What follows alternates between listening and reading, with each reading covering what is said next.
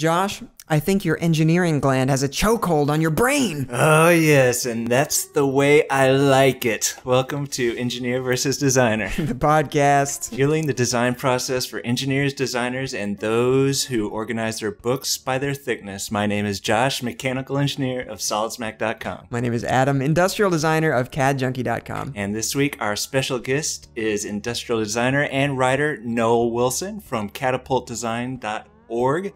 Human-centric design creating cool products for developing countries. Noel, if you were an Australian animal, would you be a dingo, an emu, or a numbat? None of the above. I'd be a drop bear. Josh, satiate the starved neurons in our skull cavities with the nutrition of knowledge. What have you got for us this week? Yes, this week's Solid Smack update is brought to you by Inforbix, product data applications for engineering and manufacturing.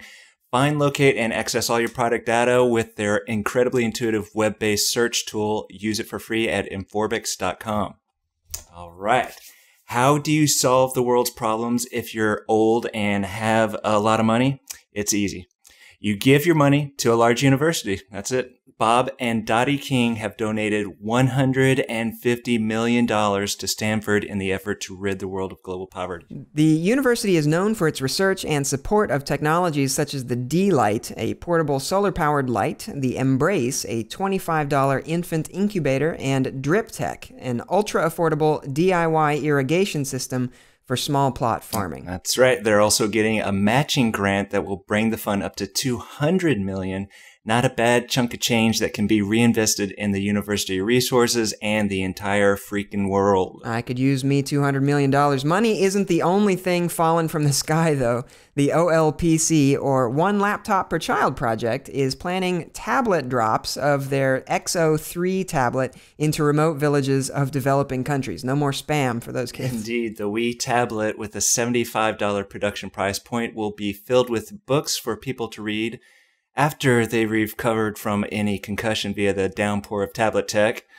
This lines up with the self-directed learning ideas of OLPC. And comes about after meager sales of its original laptop. Keep your head up, though, because there's no word on when or where the tablets are planned to be dropped. And a sun-sucking solar firm, Poly Solar, out of the UK, is developing breakthrough technology that could affect energy use and access to the most remote parts of the world. Their transparent photovoltaic, or PV, glazing technique allows a thin film on regular household or office windows without a mess of wires or massive rooftop solar panel installation. With 85 to 125 watts of power-generating film, the tech can be used to replace windows, integrate into small shelters or schoolhouses, providing free, clean energy to power lighting. Or tablets that fall from the sky. Ouch. And finally, as you know, we're speaking with Noel Wilson of CatapultDesign.org. Noel, in a nutshell, who are you and what do you do? I'm an escaped convict with a cat addiction and a bleeding heart. For what?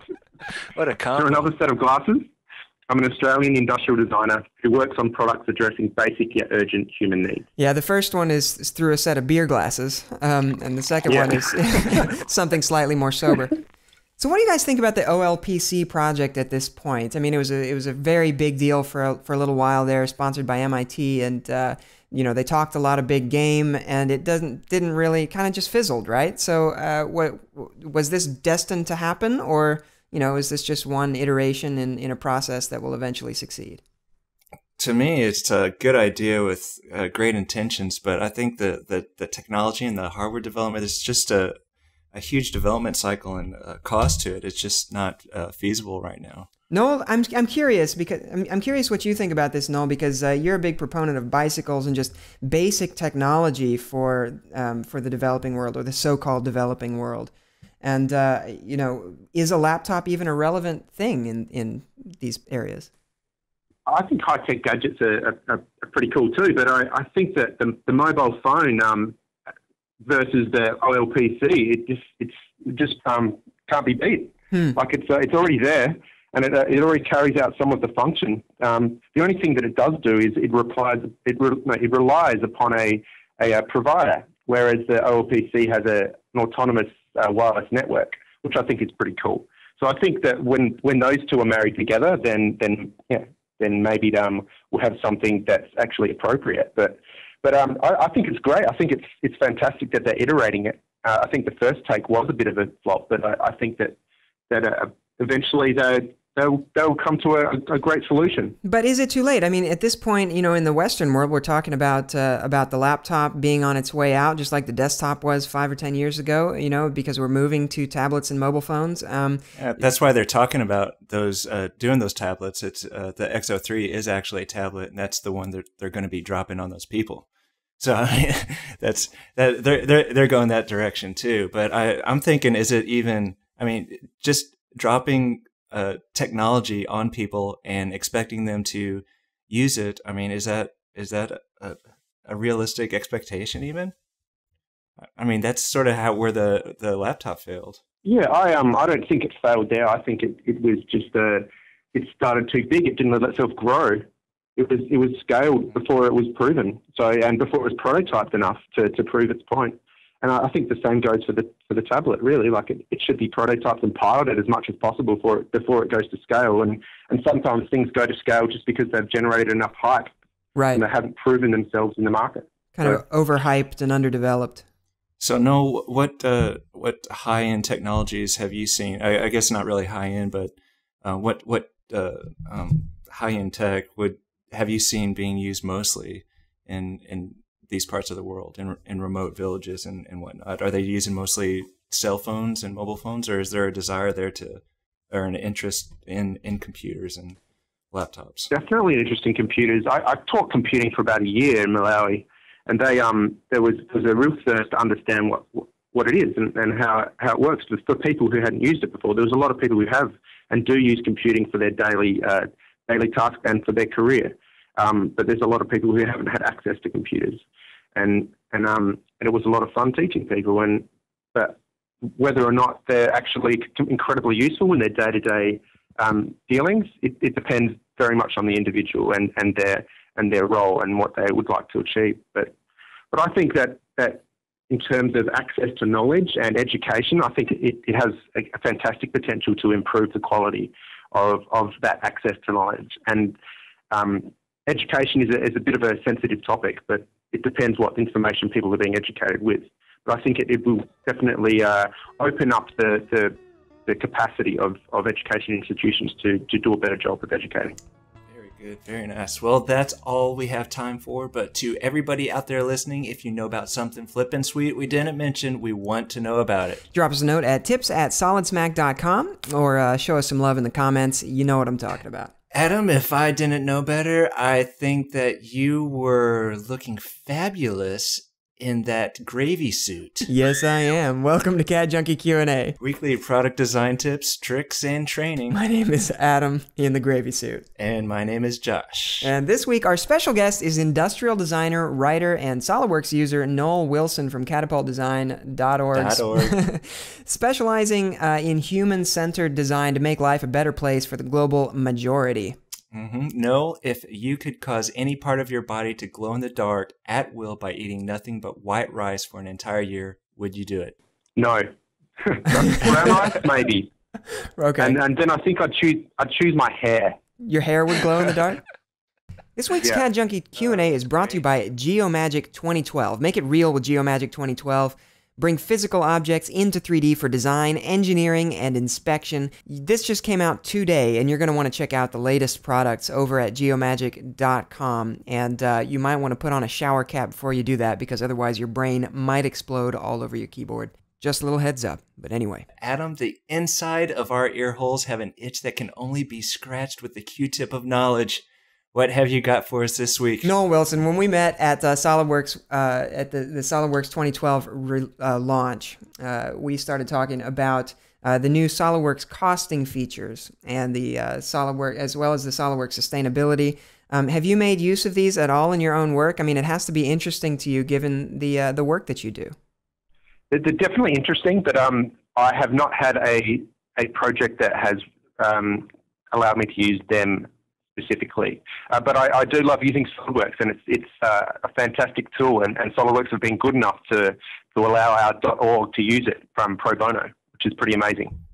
I'm kind of interested in how you see the bicycle and things that aren't so related to high-end technology. How has that affected? So I took advantage of 3D Content Central. I was using a bicycle off of there that was pretty much a terrible design, but I used it to flesh out a bicycle that I needed to use to create some training documents, like training visuals for people learning to maintain bicycles in very basic manner in Malawi. So we have like 500 packs of these cards out there at the moment. But anyway, I created a bicycle on SolidWorks, and that's probably the most complex model I've had to create. With all the moving parts, and it's one of the old school bicycles with rod brakes that you see all over Eastern Africa and other parts of the world, like old school, like 1930s bicycle, essentially. Wow. And it was probably the most intense SolidWorks assembly I ever had to do. And that was all just for illustration purposes, for creating exploded views and stuff like that? Absolutely. Huh. And it wasn't, I mean, I guess, pardon my ignorance, but why wouldn't it be just as easy to illustrate it more or less by hand? I mean, or with a real bike? Yeah, either with a real bike or with drawings or... Consistency of image and quality of illustration as well, and ability to adjust the illustration, because the idea is we have 400 packs of these out there, and we're going to iterate straight after this and change it all. So the ability to change the illustration significantly with CAD is just incredible compared to having to redraw it by hand. Yeah, that's kind of a fantastic, that's a really interesting topic, this idea that you're using sophisticated 3D tools as a 2D illustration tool, ultimately. Absolutely. As a communication tool. And I'm sorry, I may have missed the context here, but what's the application, and how's this being used afterwards to create these iterations? So people are getting trained in how to maintain their bicycles in a very basic manner, but just to be able to take things apart and put them back together. And these people are sometimes being given bicycles. They might be healthcare volunteers that receive bicycles, or they might be part of a supply chain that gets the bicycles. And the illustrations are just a device to be used within the training. They are not a training within themselves, and they are to help illustrate and prompt and remind people of the different things they're taught in the training. And people receive a toolkit in the training as well, and they receive this deck of cards that are not only for them to be able to use, people that they have contact with can help diffuse the knowledge back through their network as well. And then it's designed not just to be a manual, but to be out and to be used and not be stored away in a bookshelf. And this is to teach people how to use and maintain bicycles. Yeah, it is. It is to not generally to use. It's more to basically maintain. So do you have any special insights or tips and tricks for people who would like to use SolidWorks or use 3D more as a 2D illustration tool? Are there any things you've run into or things that you've learned that you think would be helpful to people? Just basic things like use a template that already has your lighting and backgrounds and all the rest set up, so you don't have to do an incredibly complex set of adjustments to every file. Very basic sort of file maintenance stuff. So yeah, just are you outputting line work for vector drawings, or are you outputting raster images? Both. So DWX files and also just using the render package that SolidWorks offers up, and it was plenty good. To all you CAD junkies out there, if you have tips and tricks you'd like to share with the world on CAD Junkie Q&A, drop a note to tips@cadjunkie.com. And if you want to send us hate mail, feel free to send it to adam@cadjunkie.com. We welcome that kind of thing. This week we're talking with Noel Wilson, industrial designer of catapultdesign.org, working for social change and empowerment for the global majority. We brought him on because he's working with a completely different kind of design and engineering than most of us over here in the Western world. So, Noel, before we jump into your work with Catapult, I wanted to get a little bit of background. Where do you come from, and what got you started down this path? I was born in Scotland, shipped off to Australia at the age of 3 for stealing play-doh, and after years of hard labour, I was released in Adelaide And then one day I stumbled across a Buckminster Fuller book, and that's the end of the story. Wow. Has your social conscience always been a motivating force in your life, or is this a relatively recent development? What social conscience? I'm just in it for the job security. Wow. Well, we all contribute to the future in one way or another, so... That's pretty profound. I mean, you work with Catapult Design, which is a nonprofit design firm improving the lives of people without access to basic needs using thoughtful design. So how were you first introduced to Catapult, and is it what you expected when you got into it? So I was sent a job description that said, "Is your name Noel Wilson? Are you 6'2" with a limp?" And well, maybe that's not exactly what it said, but it did fit my experience impeccably, and I ticked all the boxes, and they ticked all the boxes for me. So I went for it, and I was happy to learn that a primarily considerate design firm did exist, and even happier to get a job with them and to get a visa to the States. Wow. They obviously didn't find my criminal record after all. But that play-doh was years ago. I expected it to require patience, and it definitely has. But I also expected it to be rewarding, and it definitely has been rewarding. Well, so how long have you been there, and what has been rewarding about it? I've been here for a year, exactly to the day. Wow. And today? Happy birthday! Today. Yeah, happy anniversary! Thank you. Happy anniversary! My cataversary. All right. And in terms of being rewarding, I've got to stretch my skill set a lot. I have to wear many hats here, and I get to see a lot of different parts of the States and the culture here, and I get to see a lot of different parts of other cultures around the world as well. So I have a very adventurous job that also allows me to use my skill set, which is pretty satisfying. How much do you have to travel, or get to travel, or? I get to travel every month, and mostly it has been with the States this year, but I've also travelled to Africa and to Australia. So where are you primarily? What's your primary people group that you focus on, or is there one? Where does most of your work go? We focus on the bits of the world that have land on them. And so, because we're advocating and demonstrating that everyone deserves considerate design to fit their lives and environments. And there are projects and interventions going on all over the world. And we think that they all deserve good design within them. And we're not going to turn a client down because of location, even if it's in New Zealand, And we vet them on their integrity. Universality of products or other methodology depends on the problem being addressed. And it's not as black and white as everything needs to be universal or everything needs to be specifically customized.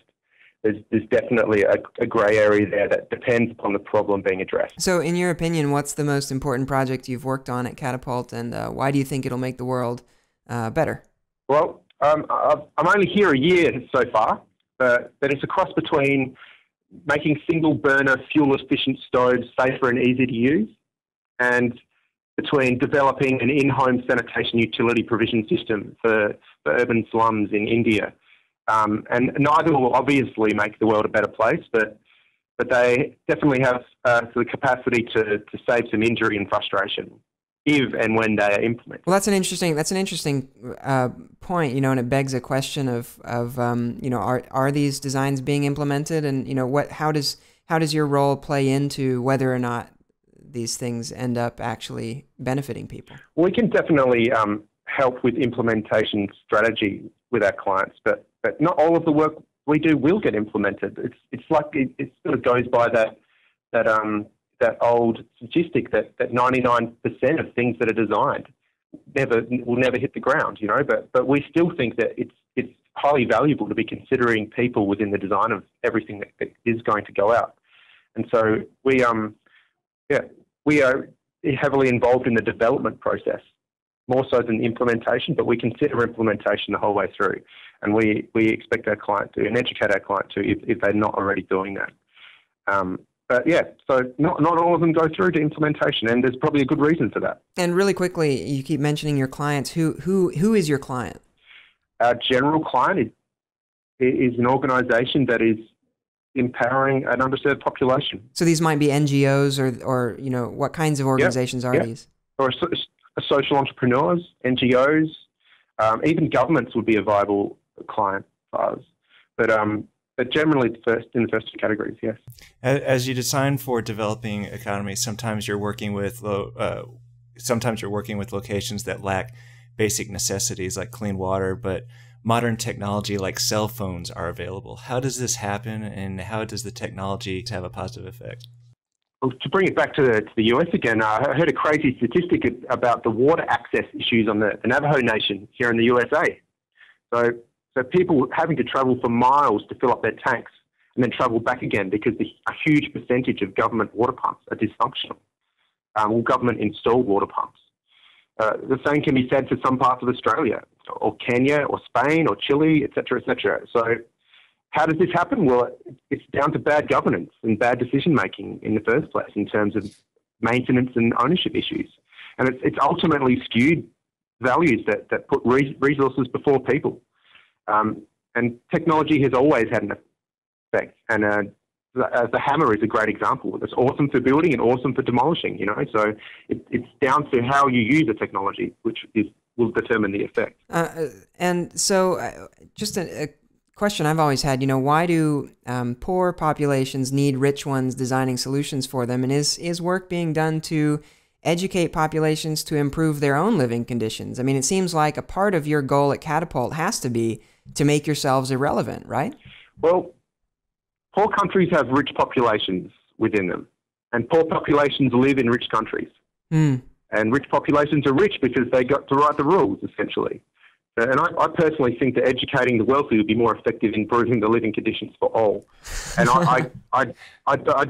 I've never really fit into the rich population within my country, right? That I've lived in. But we're advocating that design is incredibly relevant. Whether we're doing it or not is not the issue. It's design that is of value here. Another aspect to this is software side of things, and pirated software. It's prevalent all over the world, but and also a lot in places that are developing. In a lot of ways, it's being used to affect positive change in people's lives. How have you seen that software companies becoming more proactive in providing software to people beyond the typical student licenses? I haven't personally seen it, but software companies do have a vested interest in having a body of users fluent in their use. And they have been rumoured to be behind some of the peer-to-peer pirated copies in the past. So, putting them up there and letting people essentially pirate them to increase their user base. But and depending on which country you're talking about as well. But so there's definitely free programs out there now that I think threaten them, and the introduction of Autodesk 123D is probably a good example of that. Like, they've brought out a free software, 3D CAD software program. It might be quite simplified, but they're definitely trying to extend their market and bring the capacity of CAD to more people. And that is definitely relevant to developing markets as well. Call them underserved or whatever you want to call them, or base of the pyramid, whatever. But there's definitely a big market there that they're paying attention to. And so there are thousands of designers and architects out there who still use drawing boards, essentially, and don't use a computer, but are now becoming computer literate and getting access to computers. And some of them are learning CAD, but I doubt it's on a licensed copy. And there are also thousands of other informal CAD students coming through globally. So I imagine whoever makes their program most accessible and usable will get the biggest slice of the pie. And so we'll be printing our own custom flip-flops in no time. Sure, and bicycles and whatever else. Well, I mean, and I'm interested in what you think of the Fab Lab project that came out of MIT as well. Have you heard anything about that, and has that been of any interest to you? Absolutely, I think it's an amazing project, and I think that it's just going to keep spreading, and the maker bots that replicate themselves, etc.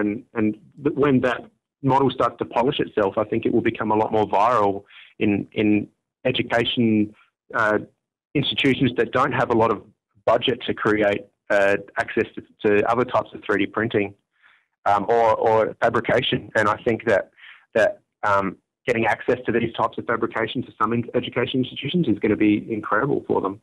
and it's incredible for the students being able to use it, and will just increase the design capacity within a lot of countries.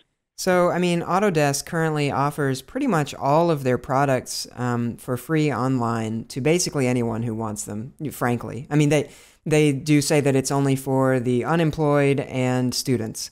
But, I mean, in reality, the implication seems to be, and we're going to get sued for this, but it seems to be that if you're using it for commercial use, pay for it. But otherwise, we want people learning the software.